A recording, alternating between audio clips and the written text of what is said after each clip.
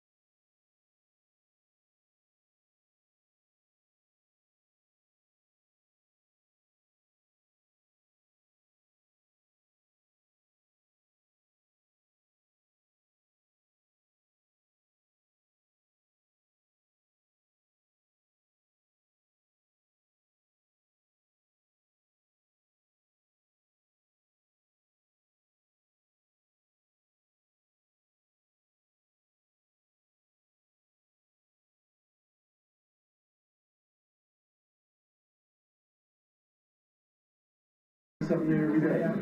That's basically what we were wondering, yeah. The only really bullet wound you could see was the control wound. Okay. And they did a tracheotomy on that too. So, yeah, in your opinion, was it a small entrance wound? Was it a small entrance wound, or do you think it was an entrance wound? In your opinion? The throat? No, in my opinion, I think it's where the bullet come out. You think it's where the bullet come out? Okay, so you think it's an exit wound, but as far as the back of the head, that appeared to be gone to you, or? Yeah, it was gone. Oh, okay. Where? Where? Here? No, right back. And I picked the head up off thing here, I can feel it right there. And back, right almost in the middle of the back of the head, just to the side a little bit. Wow.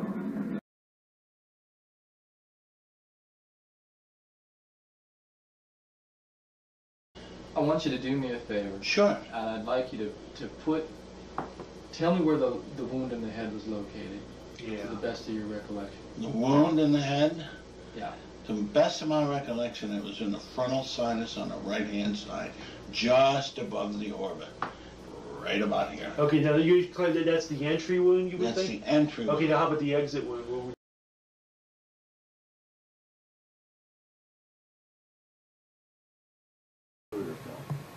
I know exactly where the bullet came through, and when you track the bullet backwards, in other words, I have the bullet coming right through his head. I have his scalp in the air, his skull, and it came in right about here, right about his eye. Yeah. If you just track that down, okay, the hole from the missile, it comes out right here, so it had to go in right about in here. And it came out here? Absolutely, I have it. That's a Zapruder film. My memory wasn't as good as I thought. What? My memory wasn't as good as I thought then. Because I remember that comment. When I'm interviewing you, don't be colored by anything he says. Maybe I shouldn't say anything. Yeah. No.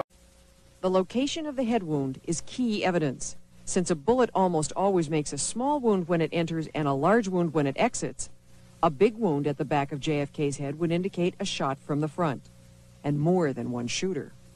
Most of the doctors and nurses who treated the president at Parkland did see a large wound at the rear of the head. Dr. Robert McClelland. It was in the right back part of the head, very large. Nurse Audrey Bell. There was a massive wound at the back of his head. Dr. Charles Carrico. There was quite a large defect about here on his skull. Dr. Ronald Jones. Well, my impression was that there was a wound in this area of the head, right in this area. But 6 of the Dallas doctors testified they saw a part of the brain called the cerebellum protruding from the president's head wound. The cerebellum is located at the extreme back of the head. And a portion of the cerebellum fell out onto the table as we were doing the tracheostomy. It did. Mm-hmm. So the wound was very far back here. Right. That's one of my more vivid memories, I would say, of the whole thing. That was particularly grim to see that portion of the brain ooze out of the wound as I sat there looking at it, stood there looking at it. So that stays with you pretty much. But now, some of the Dallas doctors, like Marion Jenkins, are changing their stories. As late as 1977, Jenkins was saying he had seen the cerebellum protruding from JFK's head wound, meaning the wound was far to the rear. But recently, Jenkins had his first look at the official photos and x-rays. Well, after looking at photographs, some made from this angle, looking down at the top of the head, it did look like cerebellum. It still looks like it, but it's obviously not. I'm not trying to defend it. I've made an error, and I've been, but I say I make errors. I call my kids with the wrong names. The Dallas doctors' recollections about an exit wound in the back of the president's head are confirmed by witnesses at the Bethesda hospital autopsy. I mean, a big gaping hole in the back of the head. Floyd Reibe, a photographer on duty, talked with Wayne Friedman. So it's like somebody put a piece of dynamite in a tin can and light it off. There was nothing there. Open area all the way across into the rear of the brain like that. From the top of the head almost back to near the base of the skull. You could see where that part was gone. So eyewitnesses in Dallas and Bethesda describe a wound extending all the way to the back of the head. But official autopsy photos and x-rays move the wound all the way to the front of the head.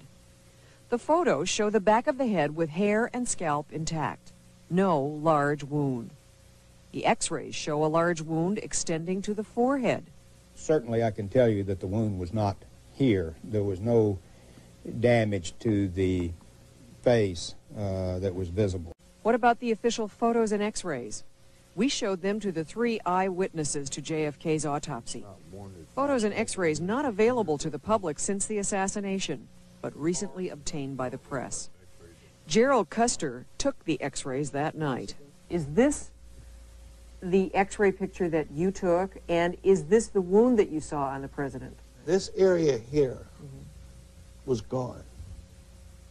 Not this area? Not this area. Floyd Reibe assisted with the autopsy photos. The 2 pictures that I've seen that you showed me that are supposedly from the archives are not what I saw that night. Now, I don't know where those pictures came from. The back of the head looked like that? What did the back of the head look like? It had a big hole in it. This whole area was gone. Does that look like what you saw? No, it doesn't look like what I saw. This would be a lesser of a wound than what I saw. I saw a lot worse wound that extended way back into this area here. Was the president's hair and scalp like that? No. What was it like? This part of the head was gone. There was no scalp there. Are you telling me that this is not? I don't believe so. You don't think this is an No. honest-to-God autopsy photo? No, I don't. What do you think it is? I don't know. It's being phonied someplace.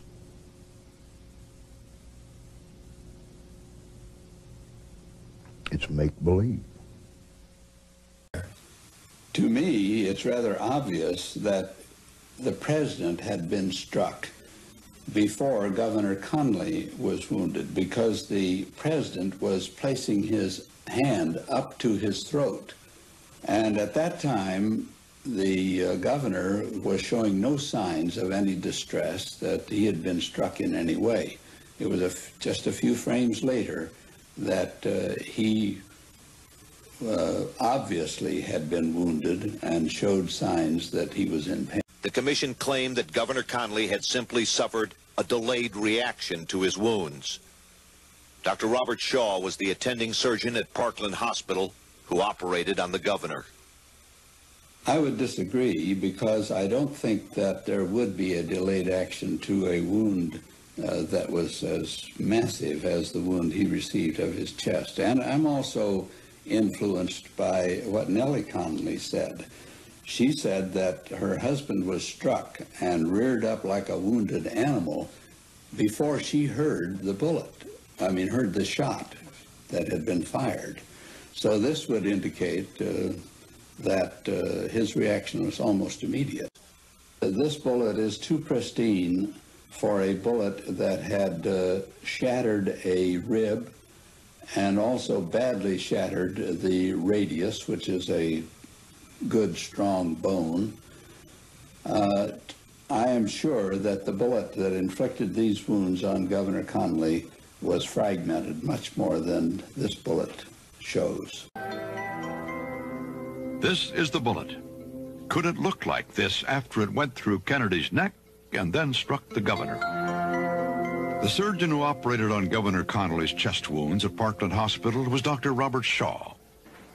The bullet struck lateral to the shoulder blade, stripped out approximately 10 centimeters of the fifth rib, driving fragments of the rib into his chest, went on and struck the radius bone of his lower arm at this point, and a small fragment of bullet entered the inner aspect of the lower left thigh. I have never seen a bullet that had caused as much bony damage as you found in the case of Governor Connolly remain as a pristine bullet. But looking at the wounds, Dr. Shaw disagrees. I couldn't quite understand why a bullet going through the president's neck, coming from the right and above, exiting out through his throat, would then zig and zag to strike the governor who was sitting directly in front of the president.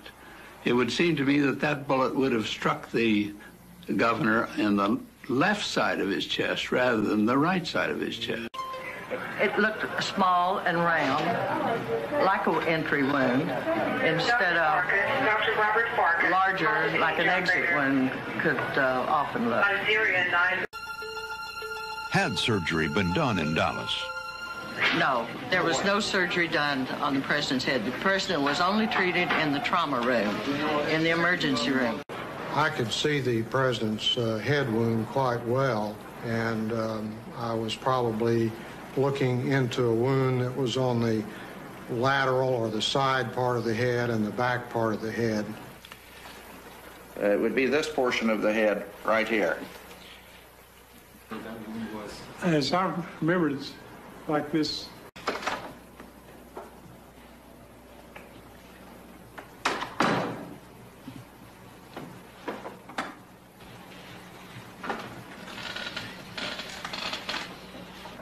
I would have to say, honestly, in looking at these photos, they're pretty much as I remember President Kennedy at the time, except for that little incision that seems to be coming down in the parietal area. On looking at the photographs, I could envision that an incision might have been made in order to pull the scalp back to expose this bone to make a photograph of that area. Perhaps this explains the surgery to the head area the FBI mentioned. I find no discrepancy between the wounds as they're shown very vividly in these photographs and what I remember very vividly. There was a very large... But do the doctor's assertions that they saw no altered wounds clear up the issue? Side of the head that I had described earlier. The drawing suggests what many of the photos examined by the doctors in Nova show, a large wound about this size and location. But what about this photo, which shows what appears to be only a small entry wound in the back of Kennedy's head? Dr. McClelland speculates. The pathologist has taken this loose piece of scalp, which is hanging back this way in most of the pictures, exposing this large wound, and has pulled the scalp forward to take a picture. Naturally, the scalp appears to be in its normal state, and there doesn't seem to be any sort of wound in the area where I had drawn the picture that showed this large hole. But doesn't this large wound suggest a shot from the front, as Lifton argues? This drawing, made for Congress, suggests how a small rear entry wound could have created the large wound. Finally, if the large wound was really in this part of the head, why did most of the doctors note back in 1963 that they had seen a specific part of the brain called the cerebellum? I did say cerebellum in my first official report, and the cerebellum ordinarily is in a posterior part. And here I knew very well that the wound was more anterior than that, but there was a portion of the brain that looked like it had a stalk, and it was convoluted to look like what I thought was cerebellum. I said that I thought perhaps part of the cerebellum was missing. Former Senator John Sherman Cooper is the first member of the Warren Commission to agree to talk on television about what went on inside the deliberations. Yes, there were disagreements. I think the most serious one that comes to me the most vividly, of course, was the question of whether or not the first shot went through President Kennedy and then through Governor Connally, who was sitting on the jump seat in front of him. I heard Governor Connally testify very strongly that he was not struck with the same bullet, and I could not convince myself that the same bullet struck both of them, although you had experts who said it could.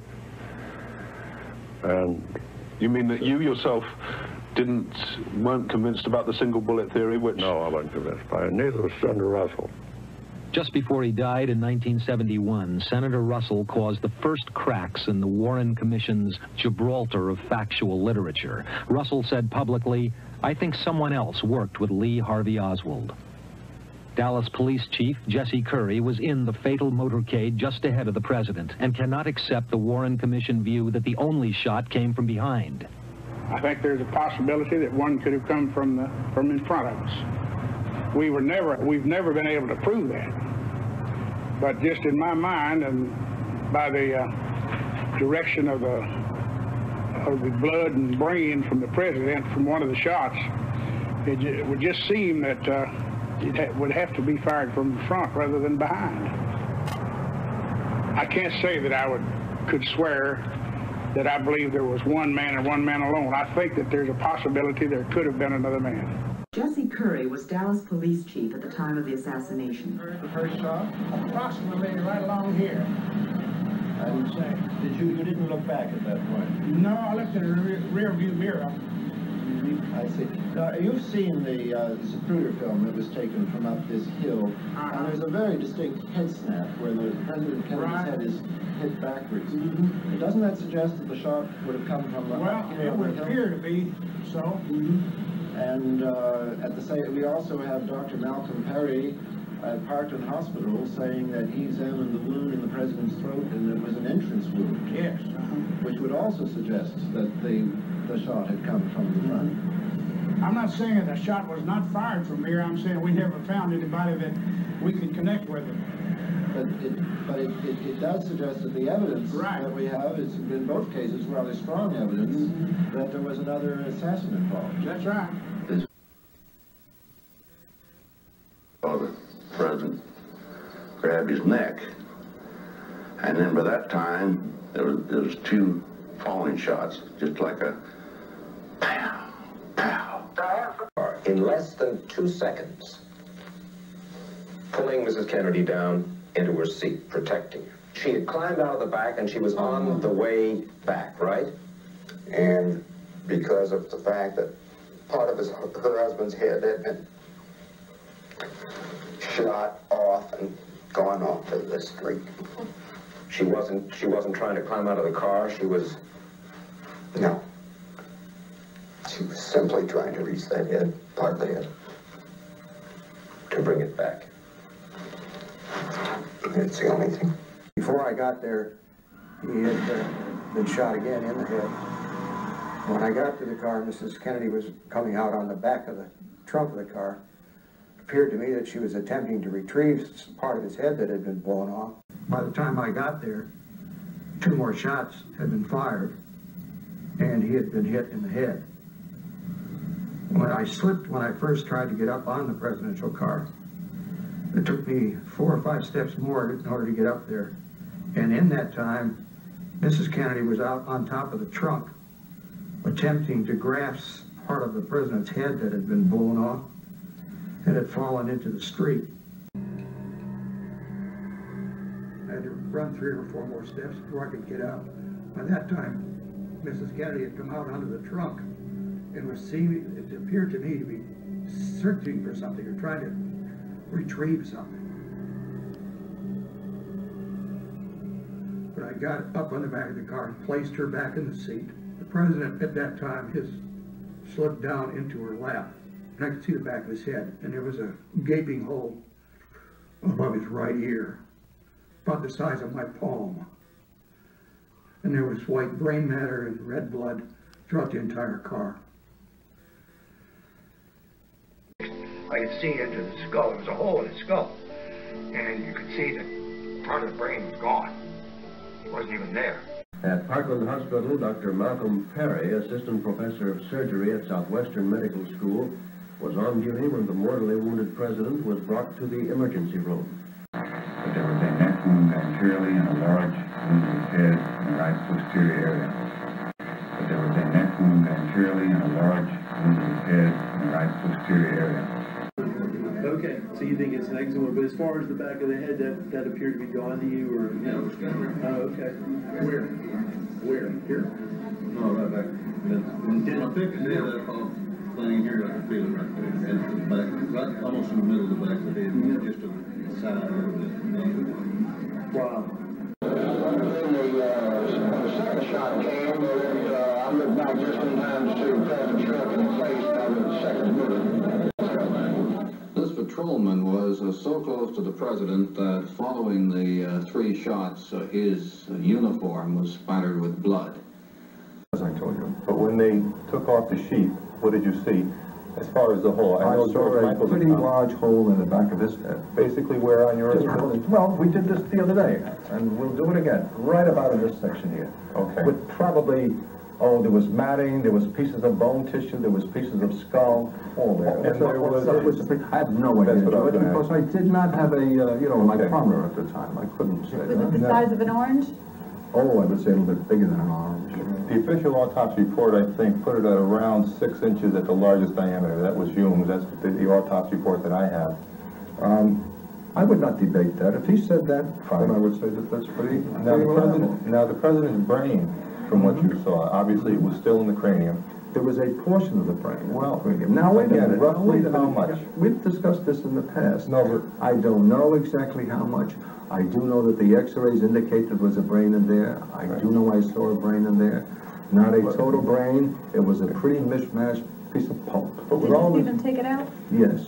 Well, with all respect. Did you see them take out the brain? Wait a minute. I saw them talk out what remained in the area there. Okay. In other words, you scooped it out. There was no cutting of the main thing, as I understand it, as is normally done now. Doctors and nurses try frantically to save her 46-year-old husband's life in Trauma Room 1. He really didn't do an awful lot. I was convinced in my own mind that he wasn't going to make it. Right here. It was all gone. Husband's life in Trauma Room 1. He really didn't do an awful lot. It was all gone. He really didn't. The Warren Commission ignored the film evidence of a shot from the front. They were also selective in their choice of eyewitness testimony. 2 members of the Willis family told them of hearing shots fired from behind the president's car. However, other vital evidence they tried to offer went unrecorded. The implication was persuading, yes, ma'am, because all they wanted to know was 3 shots that probably came from the depository building, which I never have doubted. That's about all they wanted. That about all got into the Warren Commission, really, that I heard 3 loud shots from a Texas depository. The headshot seemed to come from the right front. It seemed to strike him here, and his head went back, and all of the brain matter went out the back of the head. It was like a red halo, a red circle with bright matter in the middle of it. It just went like that. It was a terrible time. You cannot imagine seeing this. You knew it happened, but you didn't want to believe it. The particular headshot must have come from another direction besides behind him, because the back of his head blew off, and it doesn't make sense to be hit from the rear and still have your face intact. So he must have been hit from another position, possibly, in the front or over to the side. I really don't know where. But the back of his head blew off. So I am very dead certain at least 1 shot, including the one that took the president's skull off, had to come from the right front. And I'll stand by that to my death, over my mother's grave. The doctors at Parkland Hospital, who tended the president minutes after the assassination, also saw a head wound compatible with a shot from the front. I can see that he had a large, about 7-centimeter opening in the right occipital-parietal area. A considerable portion of the brain was missing there, and the occipital cortex, the back portion of the brain, was lying down near the opening of the wound, and blood was trickling out. Almost 1/5 or perhaps even 1/4 of the right back part of the head in this area here had been blasted out, along with probably most of the brain tissue in that area. Dr. Crenshaw says they're wrong. The bullet struck about where and passed about where? From here through. And taking out the back or the occipital part, the back of your head. This was gone in our view, and that's the reason we could see the cerebellum. Had the bullet come from the back, what would have been the difference? It would have been much different. It would have gone a little more anterior and be a bigger blast area. Right. The second wound? The second wound was here in the throat, right above the necktie. It was a small opening, very small, 3 to 5 millimeters, about the size of your little finger. In a slow-motion study of the film, President Kennedy grabs his throat with both hands, reacting, Crenshaw believes, as if he is shot from the front. At first, most of the doctors working on the president believed the small neck wound they observed to be an entry wound from the front. But a later autopsy from Bethesda Naval Hospital showed another previously undetected wound in the back, which the Dallas medical team had not found. This discovery made the Parkland doctors less certain in their initial conclusion that the shots came from the front. Dr. Charles Baxter, a senior member of the surgical team, believes it's impossible to tell the direction. Could it have been a bullet wound that came from the front? Oh, I think it could have, as well as from behind. Because the wound in the back and the wound in the front were essentially the same in appearance, both of them look like entry wounds. Bullets, as they go in, begin to tumble, spin, and when they come out, they explode, so that the exit wound is always much larger and a lot more tissue damage.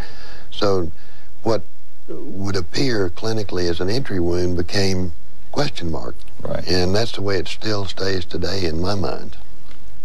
Compounding the mystery is this photograph of the government's autopsy, showing a gaping wound in the president's neck. A tracheostomy incision was done at Parkland over the site of the bullet wound. Crenshaw says someone tampered with that wound after he last saw Kennedy's body, making it larger to resemble a bullet exit wound. Look, this is the size of the tracheostomy tube. Incision was made and then placed in. This large part, this flange, stays outside. So it was a small wound, about the size of the instrument that you right. saw. 1 inch to 1.5 inches maximum. This wound, and described in the Warren Commission, was almost 3 inches wide. Double the size. Double. Is it possible that the doctor working to put this in, what may have been already a bullet wound, made the incision too large? Oh, no. No, Perry was an artist with the blade. He was one of the best trained technical surgeons. But it seems almost incomprehensible that a team of highly intelligent, highly trained doctors could be standing over the President of the United States and see wounds that you say came from the front, and yet the official government story is it came from the back, and wait this long to break the silence. Intimidation, fear. Humes probed with his finger, first of all, no point of exit. And then he probed with a small surgical probe, no point of exit. The doctors were baffled. Then a call came in from the FBI. A, quote, pristine bullet had been found on a stretcher in Dallas. Could it have fallen out of Kennedy's back as doctors tried to save him with cardiac massage? And the doctor said, well, there's no question about it. That's what happened. That is it. Relieved, Humes went no further. And over the last 40 years, the integrity of the autopsy has come into question because the paths of the bullets were never properly traced. A massive wound in the right rear. Now, I'm not going to use medical terms because I'm not familiar with them. But from a layman's point of view, it's from the right rear. So immediately this part is just embedded in my brain. Is just this part of his head was blown away and the brains were exposed. The calvarium had slipped behind his head and was still connected by the scalp and the base. We zijn onderweg naar Tom Robinson in de plaats Winterhaven in de buurt van de stad Tampa. Hij was destijds belast met het toonbaar maken van Kennedy's lichaam voor de begrafenis. Who else was present at that moment? Oh, lots of people. What kind of officials, for instance? I really don't know. I had a job to do. I was under pressure. Many times they called down and said, how long are you going to be? How long are you going to be? How long are you going to be? But we couldn't rush it. We had to take our time. And were the people from the FBI or CIA? Oh, yes. They were all over the place. I talked to some, but I can't remember who they are or what their jobs were. I did talk to one gentleman that was a ballistics expert, and he held a test tube with pieces of shrapnel that the pathologist had picked out of the skull. Mm-hmm. And there were about that many in the bottom of like a test tube. What do you remember about the wounds you witnessed? Well, the one at the back of the head, of course, is the major one. That's the one that took him, one that killed him. It's like that, but it's right here, right at the medulla. Yeah. What happened to the brains of the president? It was removed. Of course, the back portion of the brain was badly torn up. And it what was put into a jar and taken away. And am I right that the brains are still lost, disappeared? Well, that's what I heard, that they disappeared. Isn't that strange? It's very strange. President Kennedy has been shot by a would-be assassin in Dallas, Texas. Going to Parkland, code 3. This is a shot of the emergency room where President Kennedy died on Friday. Tonight, exclusive. The doctors who try to save JFK relive that awful day inside Trauma 1 at Parkland Memorial Hospital in Dallas. Their vivid memories of the president on the operating table as Jackie Kennedy looked on in shock and horror. Plus Bob Schieffer, the veteran CBS newsman who was in Dallas that day and personally brought Lee Harvey Oswald's mother to the police station. The whole story next on Larry King Live.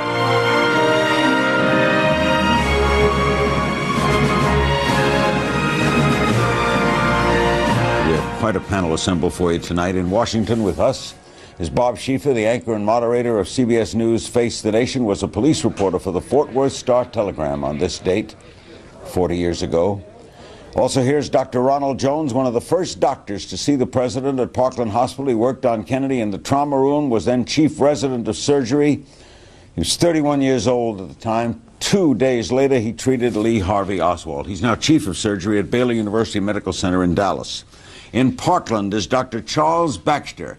Dr. Baxter was in charge of the emergency room at Parkland that day, helped treat the president, has vivid recollections of Mrs. Kennedy in the trauma room. Here in Washington is Dr. Robert Grossman, a doctor in the trauma room treating Kennedy, 30 years old then, in his first job. He was an instructor in neurosurgery, examined the head, now professor and chairman at the Department of Neurosurgery at Baylor College of Medicine. And in Dallas is Gary Mack. Gary is curator, 6th floor museum at Dealey Plaza. That's the Texas School Book Depository building where Lee Harvey Oswald is believed to have fired at President Kennedy, the first to theorize, by the way, that the Dallas Police Department may have unknowingly recorded the assassination. Later, we'll be joined by 2 other doctors, and we'll introduce them to you then. We'll start with Dr. Jones. When did you first, what were you doing at the moment you heard? Dr. Malcolm Perry and I had been finishing a vascular procedure and came down to the cafeteria in the main hospital. We were eating lunch, and over the loudspeaker came some stat pages for the chief of surgery and the chief of neurosurgery. Very unusual for that to happen, and this was repeated a couple of times. Stat page meaning? Meaning answer immediately. And so I got up and went to the front of the cafeteria to a telephone and called the operator, and I said, "What are you paging everyone's stat for?" And she said, "The president's been shot and they're bringing him to the emergency room and they need physicians right away." Here is a bulletin from CBS News. In Dallas, Texas, 3 shots were fired at President Kennedy's motorcade in downtown Dallas. Remember your first thought? Well, you had this sudden rush of adrenaline, this flush of the face, palpitations probably, and you realize that you were going to be treating the President of the United States. Dr. Baxter, were you in the emergency room? No, I was in the Student Health Service. Did you get that same page? No, I got a phone call from the head nurse in the emergency room, Doris Nelson, and she said, "Come quickly, the president's been shot." And being furthest from my mind, I said, "Well, what else is new today, Doris?" And she said, "I'm not kidding." And there was never another word spoken. I took off running for the emergency room. Dr. Robert Grossman, were you in the trauma room? At the time, we also got a phone call. I was sitting in my lab in the medical school building. You were all young guys. We were all young. I was chatting with Kemp Clark, the chairman of our department, and I got a phone call saying the president's been shot, come to the emergency room. I told Kemp, and we thought it was a prank, but then we looked at each other, and we also started running. Gary, you are the curator of the museum, so what were you doing then? Well, I was a senior in high school in Denver, Colorado, and like all these gentlemen speaking with you, I remember vividly where I was and what I was doing. Sure do. Did the teacher announce it? Yeah, the vice principal walked in. He stood right next to our table. This was in the cafeteria. We were having lunch, and he just stood there, and his bottom lip was quivering. It was very odd, and gradually all the noise and that died down, and he made the announcement. Of course, we were all just stunned. But I remember the tiniest things, like I was eating cream of potato soup, and the weekend ended. Went on from there. Bob, where were you?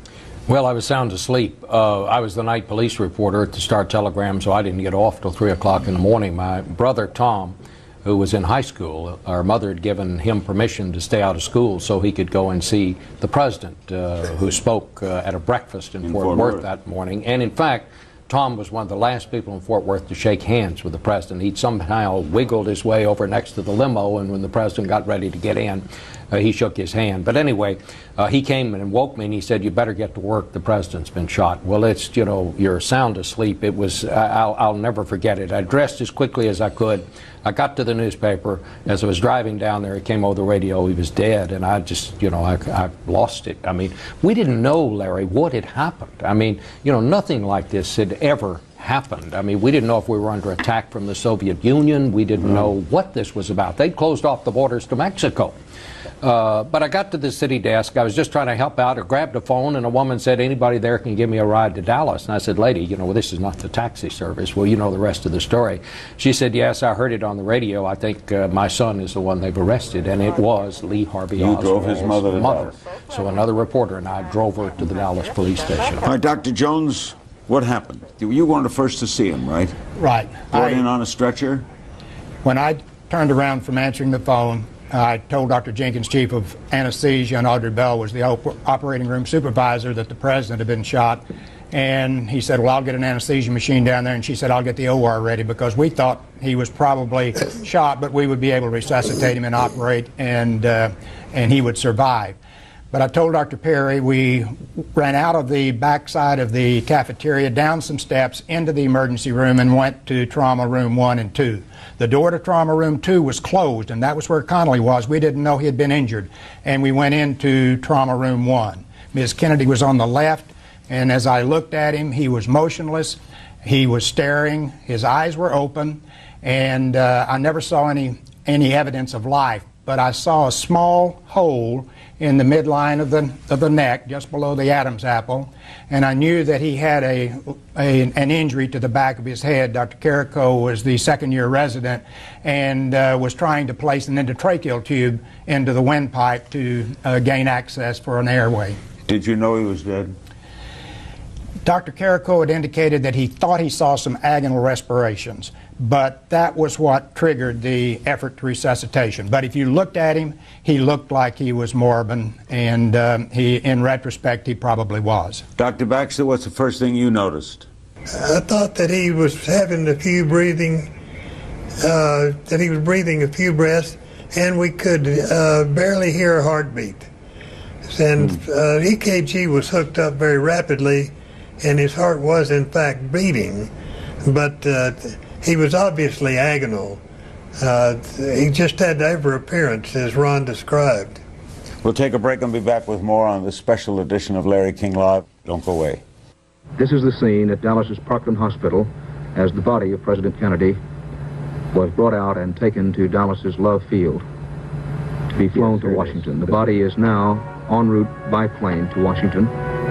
Also en route to Washington is the 36th President of the United States, Lyndon Baines Johnson.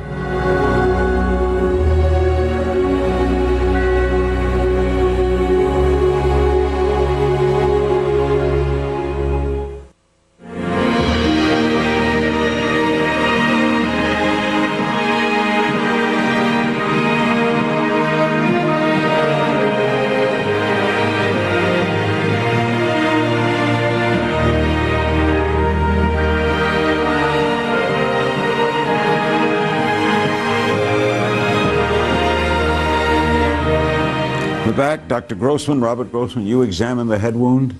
Yes. When Dr. Clark and I came in, he was surrounded by physicians, as Dr. Jones said, trying to resuscitate him. And you could see that the right side of his head had suffered a major wound, but I don't think anyone had time to examine him closely. So Kemp and I went to the head of the stretcher, Kemp on the left, I on the right, and we lifted up his head. He had very thick, bristly hair. And when you parted the hair, you could see that the right posterior part of the head, back here, right where I'm putting my hand, this part was simply blasted out. There was a large plate of bone that was hinged upward, and you could see the brain tissue was all macerated and white. As Ron said, there was no active bleeding. Then we lifted his head up further, and he had a small opening in the back of his head. I've got a skull model here I could show now or later, but I can show people where it was. We lifted his head up like this, and you could see in the back here there was an opening about the size of a quarter, which was clearly a bullet entry wound. And then there was this massive gaping wound on the side of his head with a plate of bone blown up. So he was dead?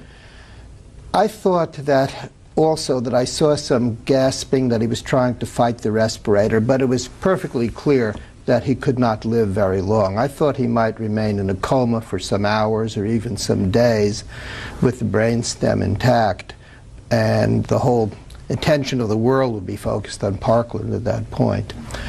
But it was clear to me that the bullet had entered the back of his head and blasted out this part of his head. This was an exit wound. As you know, there was a little hole in the front of the neck. There was a hole in the front of the neck, which everyone thought was an entry wound. But as you know, that we did not undress him when it was clear that he was dead. I think out of respect for a dead person and respect for the president, we did not undress him. Was Mrs. Kennedy in the room? As Ron said, I was glad to see all this time? Yes, when I entered, she was at the left of the door as Dr. Perry and I entered. And as we looked at him, between us, we said, Dr. Perry will do the tracheotomy, and I'll do a venous section here to isolate a vein to get IV fluids and blood going, and so that's what we started with. So you're doing what doctors do. You're doing everything you can. You've got an airway, and you're trying to get IV access. Would you have done that with any patient in that condition? Yes, and that was, I think, we saw a lot of trauma and a lot of gunshot wounds at that time, and this was a reflex that you automatically do. I think if you'd had to stop and think about it, and knowing as the President of the United States, it might have been a little harder. But I think most of us thought this was an entrance wound and the back of the head was an exit wound. Dr. Baxter, what was Mrs. Kennedy doing in that room all that time? Mrs. Kennedy was in the room and sort of circling around, and I asked her to please wait outside and had the nurse to escort her outside to a chair right outside the room. I explained to her that it was not going to be pretty, and then we turned to work on the chest. Dr. Carrico was having trouble ventilating the patient, and we put a chest tube in on the left.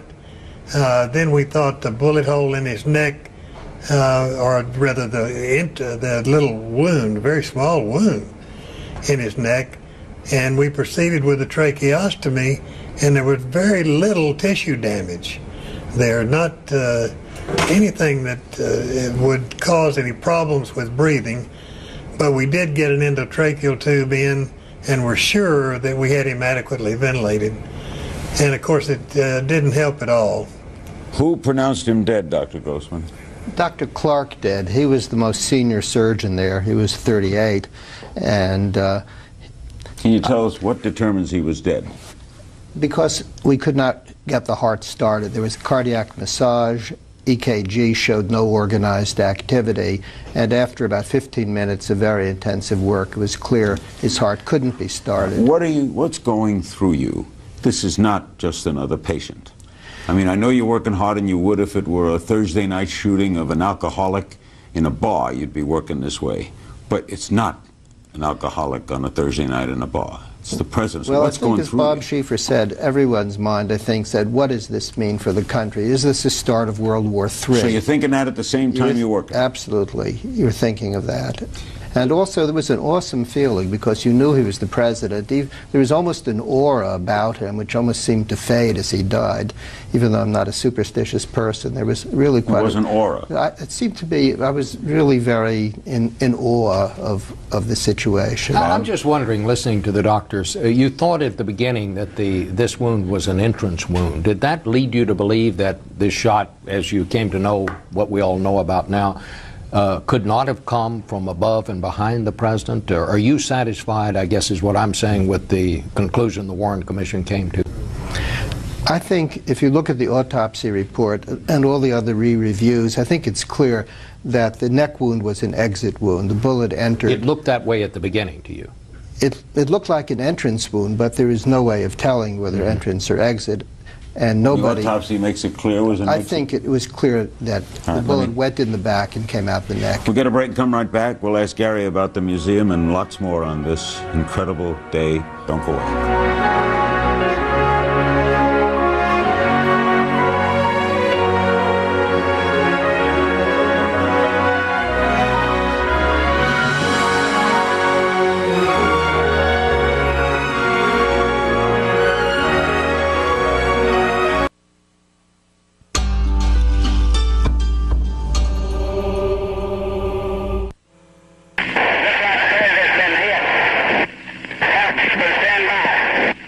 Parkland has been notified, 1232.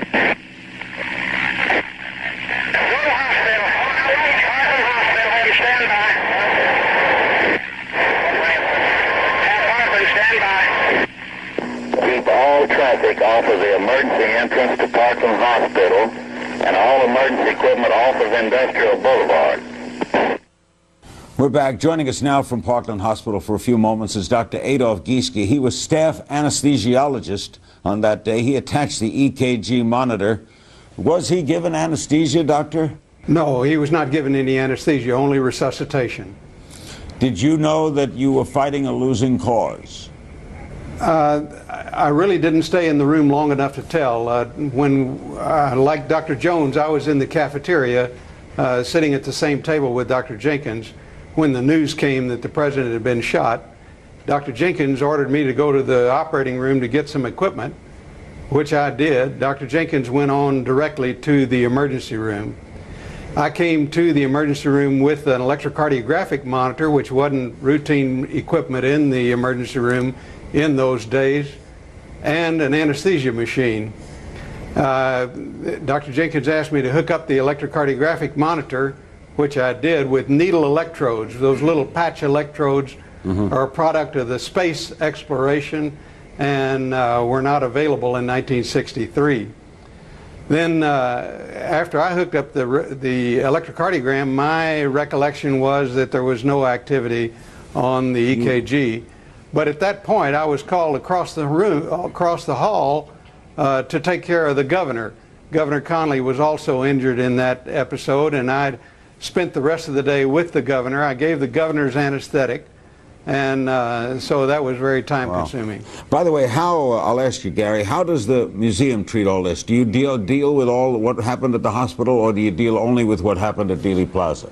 Oh, we cover the entire subject as best we can in a neutral way, and one of the difficulties, and this has come up in the show already, is how to make some sense of some of these things. For example, most of the medical people at Parkland describe a big hole in the president's head in the rear or right rear, and yet the autopsy photographs and x-rays of the body don't show a big hole over here. And how do you make sense of all that? Dr. Jones? I think the explanation for it is that some of those films, pictures that were taken at the autopsy had pulled the scalp up and perhaps covered this large hole, because you can see occasional picture where there's an entrance wound of the skull. That is now a federal crime to shoot a president. right? And then, therefore, any president was shot, they would do an autopsy at Bethesda. But at that time, when that body was taken to Maryland, that body should not have been removed from Dallas, right? By law, it should not. Earl Rose was the chief medical examiner there. And he was chasing the car. And when you're murdered in Dallas County, the law is that you're autopsied in Dallas County. Now, they made him out to be a buffoon. Well, he tried to stop the procession or the casket being removed. He stood in front of it, but the Secret Service men were furious. They had failed in their job and they weren't having any interruptions. And I remember very vividly one of them just taking him and smashing him against the wall, and then the procession went out. I asked the others, Dr. Gieske, were you aware this is I mean, how did you feel? This is not just another patient.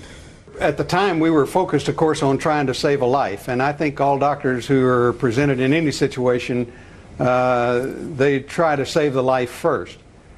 After it was all over then, and after the governor's anesthesia was over and we had him safely in the recovery room, we all kind of sat down and realized what we had done and that this was going to be a very historic thing.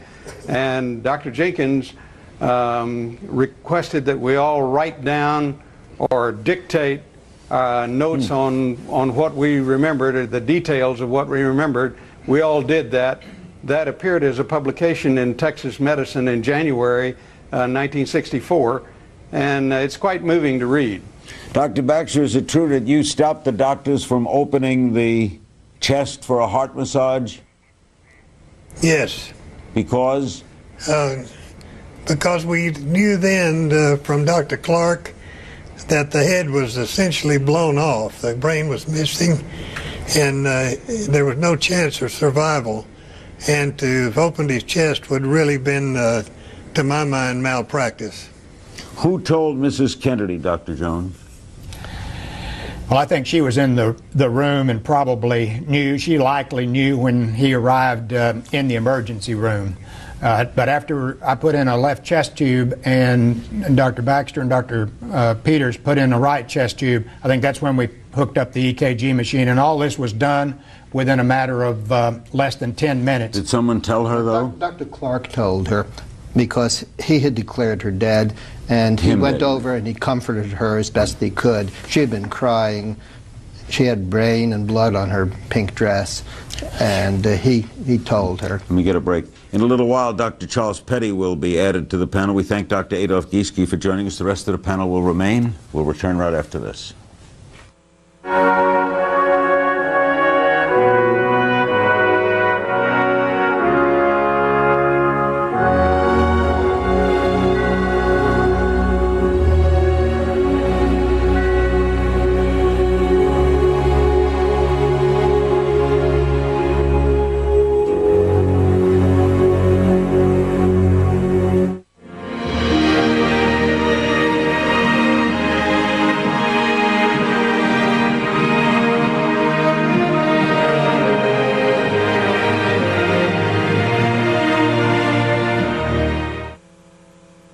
So as best investigators can figure, he moved the boxes around to block anyone's view if someone had come up somewhere in the room and looked over in that area. So if he sat and waited behind these boxes, no one would see him.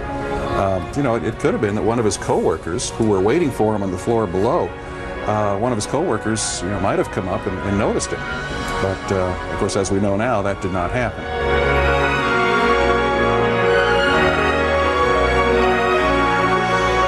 By the way, if you're in Dallas, you must visit that museum. You've been there, how about it? Yes, and can I just say a word about that, Larry, because this is a wonderful thing that they've done, and they could have really made a mess of this. There were people in Dallas that wanted to bulldoze that building. They wanted to forget about this. But wiser heads prevailed. They have made this a place of scholarship. It's done with great dignity. And in a democracy, we need accurate history, and that's what this museum is all about. 100%. A beautiful memorial in the middle, too. And by the way, we understand, Gary, that the 6th floor museum has an exhibit called Remembering Jack, Intimate and Unseen Photographs of the Kennedys. It explores the life of JFK through the photographs of Jacques Lowe, And there's a book being released in conjunction with it. Is that right? That's true. Jacques Lowe was the Kennedy family's favorite photographer, and he shot over 40,000 pictures. All those original negatives were stored in a building right next to the World Trade Center in New York, and those negatives were vaporized. So what survives today are contact sheets, you know, little tiny images made directly off the negatives before they were destroyed, and through computer enhancement they've been sharpened and cleared somewhat, so at least they survive in that manner. Dr. Jones, did the FBI and Secret Service come into that room? There were probably agents in the room behind me. That room was so full of people because they didn't know who needed to be in and who didn't need to be in, but there were, I think the president's doctor was in there, as well as agents in there.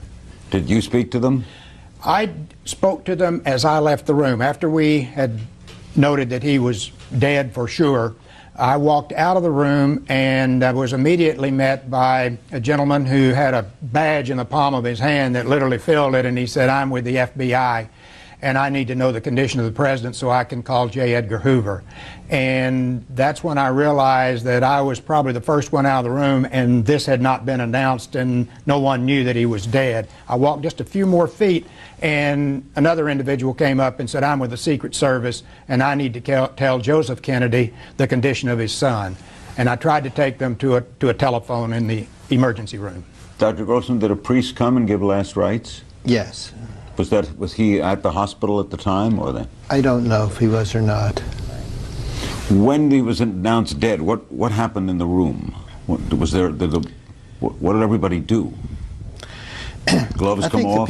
I think people were just emotionally drained. I think people looked at each other, and I think there was no organized plan, Ron, was there? I think people just out of respect felt they should just leave. Well, I had left before the priest arrived, and so I didn't see him come in. We were merely told before we did a little bit of closed chest massage that Mrs. Kennedy did not want him pronounced until the priest arrived. Was there anybody else in the emergency room that day, Dr. Baxter? Were other people being treated? Oh, in the emergency room, yes. It was full. But you didn't see any of them because the Secret Service had virtually emptied the hallways. So that when you entered the room, there was only FBI people or Secret Service people that contacted you all the way from the door into the room. But I mean, if someone were having a heart attack, would they have been treated well that day? Yes, there was plenty of personnel around to take care of them. A certain number went with Mr. Johnson to another part of the emergency room, principally, I think, because no one knew if this was a conspiracy or what it was, and they wanted to isolate Mr. Johnson from what was going on with the president and Mr. Conley. Now, Gary, you theorize that the Dallas police may have unknowingly had tapes of this, audio tapes of the shooting. Explain. Well, back in the mid-'70s, I heard a tape recording of the Dallas police radio broadcasts, and there was an open microphone for about 6 or 7 minutes before, during, and after the assassination, and the conspiracy folks thought that this was done deliberately to block communications. I just asked what to me was a very simple question: where is the open microphone? And the answer was that, well, we think he was in the motorcade. So I said, well, if he's in the motorcade, then the shots have to be here also in this recording.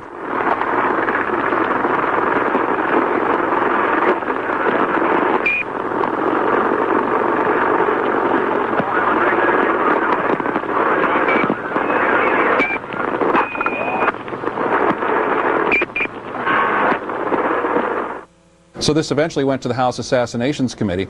They hired some experts to analyze the recording, and the analysis came back there were 4 shots, not 3, and of the 4, the third came from the grassy knoll. Based primarily on that, the House Assassinations Committee concluded there was a conspiracy to kill the president. Then that was in 1979, and in 1982, a follow-up study said, well, there are no shots on here at all. So what we have now is, 2 groups of experts. They both stand by what they did, and who do you believe? What do you believe? I think the guys that got it right were the first ones. 4 shots.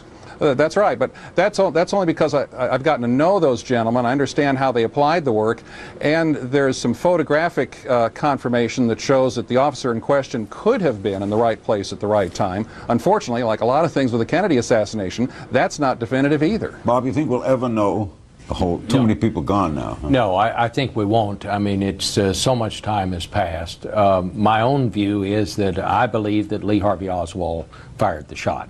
I have not yet heard enough evidence to convince me that somebody else may have helped him, but I'm keeping an open mind about that because at this point, who can say? What was Dallas like when you reached the city? Oh, it was just total bedlam, Larry. I mean, again, it was confusion. People, the thing that it's hard for us to understand now is we hadn't been through anything like this. You know, we can all remember everything about that day, where we were, what we were doing, but when we got to Ronald Reagan and when that fellow shot at Ronald Reagan, there had been so much violence since that day in Dallas that we have to stop and think where we were. We'd almost, it's sad to say, we'd almost become used to it. Yes. Yeah. Now, Shifa, you're driving along with Mrs. Oswald. Is she talking to about her son? Yes, and it was one of the most bizarre conversations I've ever had. Some of the things she said, I mean, here the president is not, his body is not yet cold, and she's talking about how everybody will feel sorry for his wife and give her money, and no one will give her money, and she'll starve to death. And the things she said were so outrageous that I did not put them in the story that I wrote in the Star-Telegram the next morning. I just couldn't bring myself to do it. I thought this poor woman is under this emotional pressure, and I probably should have done it. He was sitting on a major exclusive. Yeah. Oh, yes. Well, I wrote a pretty long story about it, but I thought I can't do this. And as I came to understand, the woman was totally fixated on money, and I should have done it. Dr. Jones, you treated Lee Harvey Oswald 2 days later? Yes. I was out at Parkland staffing a stab wound to the neck, which turned out to be a negative exploration. It was in the office, in the operating room, and a phone call came in, and the nurse spoke for just a few minutes, just a few seconds, and turned to me and said, Dr. Jones, they've shot Oswald and they're bringing him to the emergency room. This ambulance comes to the same emergency entrance to which President Kennedy was brought on Friday. Through the same entrance now goes the man accused of assassinating the president. And I had seen Dr. Perry and Dr. Jenkins in their office just up the hall, and I went up there and told them that he had been shot. And did you go see him? We went down the elevator to the emergency room and actually arrived before Oswald arrived, and they wheeled him into the room. He was not moving and couldn't tell that he was breathing much, but this time I listened to the chest, and he did have a heartbeat, so we knew he was alive. And Dr. Jenkins intubated him. I did a venesection in the same vein, the left arm, as had been on President Kennedy, and I put a chest tube in on the left side because he had an obvious entrance wound just above the rib cage on the left. What killed him? Massive blood loss. He, if you remember when Ruby shot him, he turned like this, and that went right through the back portion of the abdominal area and did major vascular injury. He'd been better off taking the shot straight on.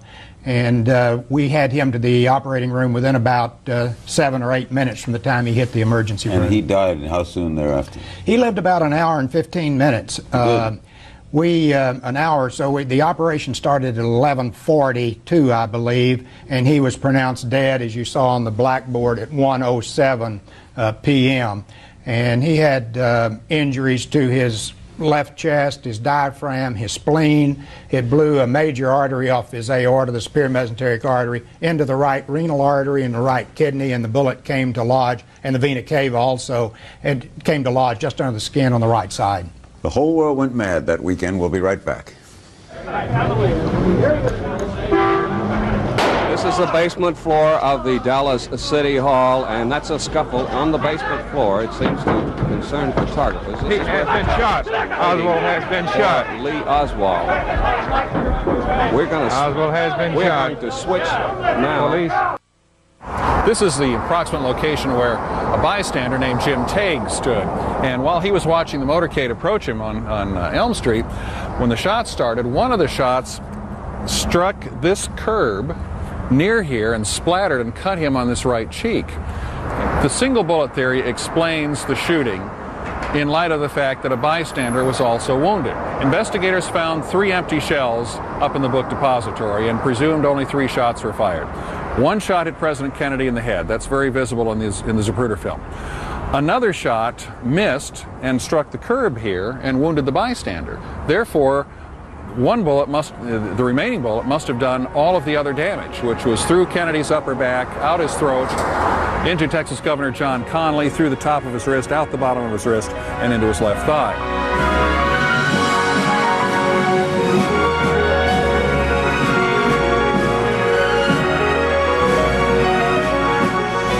We're back. We're going to spend a few moments now at Parkland Hospital with Dr. Charles Petty. He was not in Dallas that day. In the late 70s, though, as chief medical examiner for Dallas County, he was a member of a medical panel that reviewed the assassination for the House of Representatives Select Committee on Assassinations. What conclusion did you come to, Dr. Petty? Well, there are a number of conclusions. I think the most important was that Kennedy was struck by 2 bullets, both entering from the back. Do you buy any of this single bullet theory, hitting him and Connally? Oh, yes, absolutely. You do? How does that happen? Because yes, I do. Nellie Connally said that would be virtually impossible for the bullet to hit both of them because John Connally was turning. Well, I don't think there's any question about that. The bullet that struck Mr. Connally obviously was traveling at a relatively low velocity. It had lost some of its velocity in going through President Kennedy. Then it went on and did not penetrate the chest, as has been reported. It skirted around the chest following the curvature of the rib. And then it had enough velocity to go through the governor's wrist and then still enough to strike and wound him in the thigh. There is still controversy over the autopsy in Bethesda. Have you seen it? I have seen the autopsy report, yes. Is it well done? Is it conclusive? I thought it was done under a great deal of difficulty because the autopsy surgeon did not have complete control of the autopsy room. I think that in itself the autopsy was well done. I don't think there's any question about that, and well reported. In retrospect, what should have been done differently? In retrospect, yeah. I believe that Commander Hume should have had complete control of the autopsy room, which he did not, because it's a much high brass that was present there. Secondly, in retrospect, I believe that the people, the physicians who worked with both of them in the Parkland Hospital area should have been taken out to Bethesda and been there at the time of the autopsy. Dr. Jones, you concur? That would have certainly helped the communication of knowing that he had been shot in the back and them knowing that he had a wound in the front of his neck. But I think the single bullet theory requires a lot of assumptions, and then after you go through the fact that it made all the wounds for Kennedy and for and Governor Connally, then he's brought in on a stretcher. His clothes are taken off after he's resuscitated. A sheet's placed over him. He's taken on that stretcher up to the operating room. He's transferred onto an OR table. Jane Wester, the nurse, folds the sheets up. No one has seen a bullet during that entire time. His clothes are in a brown paper bag on the lower part of the stretcher, so they're not on the stretcher. The stretcher's taken back down the elevator and parked at the elevator unattended for a while, and then as Mr. Tomlinson comes up and moves the stretcher, a bullet falls off that no one's ever seen. Dr. Baxter, you think you should have been at the autopsy? I think it would have helped. It would have been at least a little additional information for the commander. Dr. Grossman? They should have given them more time. The drawings were done very hastily. There's no accurate marking of dimensions. The photographs are out of focus. They should have had time to develop them and check them. What was the rush? That's the question. I don't know. The president put a rush on it, didn't he, Bob Schieffer? Didn't Johnson say, I want this out I believe that's correct, Larry, but I was not here in Washington. I was back at the Dallas police station when all that part was going on. So I'm not an was the press murmuring about all this conspiracy? No, what we were trying to do was we were trying to find Oswald and talk to him. When I had arrived with Oswald's mother, I didn't tell the Dallas police who I was. I was a reporter. I just let them assume I was a detective. In fact, I asked if they had a little room where I could put Mrs. Oswald. Press people. So yeah, exactly. So, well, it was a little different day. And in fact, they found me a room for her. And late in the day, I asked Captain Will Fritz if it would be possible for her to see Oswald. And they took us all into a little holding room off the jail.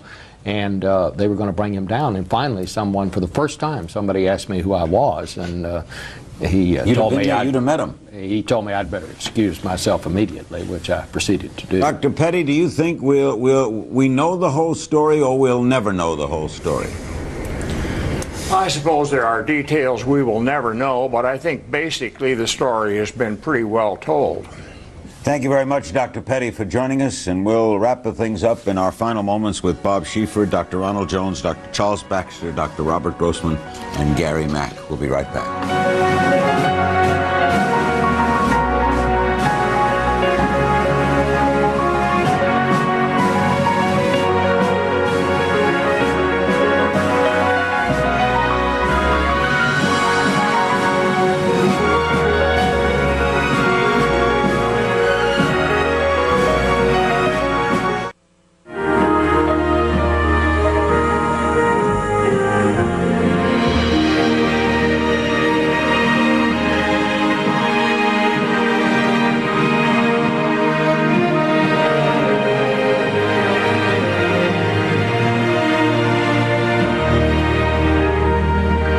Let's find out how each of our panelists feels now, 40 years later. Do you think about it a lot, Dr. Jones? Well, you certainly think about it at the time of the anniversaries, and perhaps this is the most that the United States has thought about this is at the 40th anniversary. What about you, Robert? I think about it a lot. I must say, Larry, that it took me weeks to realize how drained of emotion that I was after going through this. Like the doctors, reporters concentrate on what's in front of them to try to get the job done. You don't realize until later the significance of what you've been involved in. But the way I felt during those days, I never felt that way again until 9/11. These are two stories that I hope to God I'll never experience that kind of feeling again. Dr. Baxter, was there any other major emergency at Parkland that day? No, I don't think so. We were so concerned with Mr. Connally after the president was pronounced dead that consumed the rest of the afternoon. How did you come to be curator at the museum, Gary? Well, I've been contacted as a consultant when the museum was in its planning stages, and I knew a little bit about the films and photographs that were available, so they needed someone like me to help tell the story eventually when the museum opened. So it developed that way. Are you still looking for any memorabilia, or do you have everything? Oh, we're looking for everything we can find, especially the films and photographs. And just a year ago, a man walked in with 17 photographs he'd taken in Dealey Plaza before and after the assassination. He didn't think those pictures were important, but for history, they're invaluable, and he donated them to us. Speaking of pictures, I had a picture taken of Trauma Room 1 about 3 or 4 weeks after it, so that picture is available, although Trauma Room 1 is no longer there. I do have a photo of it as it was at that time. What's at Parkland now, where this was? I went there myself a few weeks ago. Trauma Room 1 is no longer there. It's a plaque on the wall, and there is a waiting room for the X-ray department where Trauma Room 1 was. But the new Trauma Room 1, I also took a picture of, doesn't look too different from the old one. Equipment's a little more modern, but about the same size. There's nothing in the equipment and advances we've made today, is there, Dr. Jones? I don't want to make a statement, I'll ask him, that could have saved him. No, he had such an injury to the brain that I think that would have been a lethal wound. But we didn't know that at the time that we started the resuscitation, and it was only later that was determined. Anything today might have saved Oswald? No, I don't think so. Again, the amount of trauma, blood loss is too great. Did the hospital ever recover You know, did it leave this imprint for days and months? Around, the people talk about it, think about it, cafeteria, walking around the hospital. You were the most famous hospital in the world. Well, we became known as a trauma hospital after that, and we wrote one of the first trauma books on care of the trauma patient. We learned some things from this, and we implemented hotlines, red phones, where you could call out and call in, because when the Secret Service and FBI wanted to call out, you couldn't get a line out. We established a trauma research center there. Better communication. We established an ambulance service in the early 70s. So a lot of things came out of this that we learned from. Larry, I don't think America was ever quite the same after that day. I think that was the day that we lost our innocence, really. The way we covered the news changed, the way we came to think of our presidents. Up until that point, we thought they were larger than life, almost bulletproof. We learned that they were mortal men, and it, I think, began what was years of cynicism, because after that came Watergate, Vietnam, and all of that. It's a testament to the strength of this country that it didn't come apart during those days. Pictures being at the World Trade Center. Yes, just one more of these odd little links, things that happened that are connected to the assassination. Thank you all very much for sharing these memories with us. I'll be back and tell you about tomorrow night, right after these words. From Dallas, Texas, the flash, apparently official, President Kennedy died at 1 p.m. Central Standard Time, 2 o'clock Eastern Standard Time, some 38 minutes ago.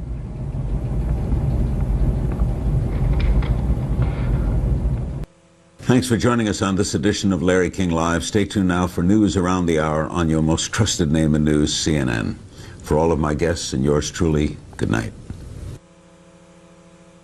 The trend of the clearing, whether it is clearing or not, yes. We didn't mention the President to Governor Connolly. No.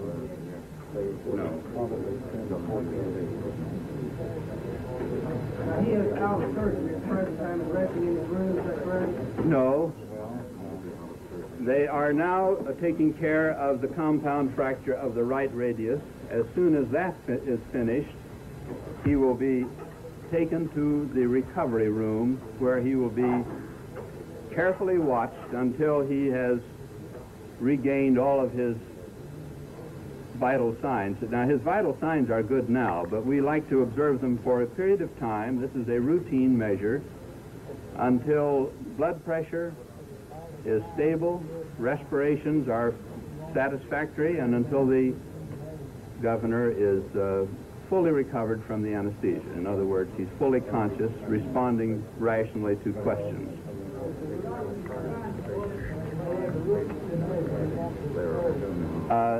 This is being taken care of. The bullet is in the leg. It hasn't been removed. This is a very insignificant factor, though. It will be removed. Left eye, but there's no significant injury to the left eye. Before he goes to the recovery room. His vital signs are good now, but we like to observe them for a period of time. This is a routine measure until blood pressure is stable, respirations are satisfactory, and until the governor is fully recovered from the anesthesia. In other words, he's fully conscious, responding rationally to questions. They're asking now if a bullet was found in his leg. The bullet is in the leg. It hasn't been removed. This is a very insignificant factor, though. It will be removed. Left eye, but there's no significant injury to the left eye. Before he goes to the recovery room. It was asked, when will it be removed? They're now asking, will he stay at this hospital?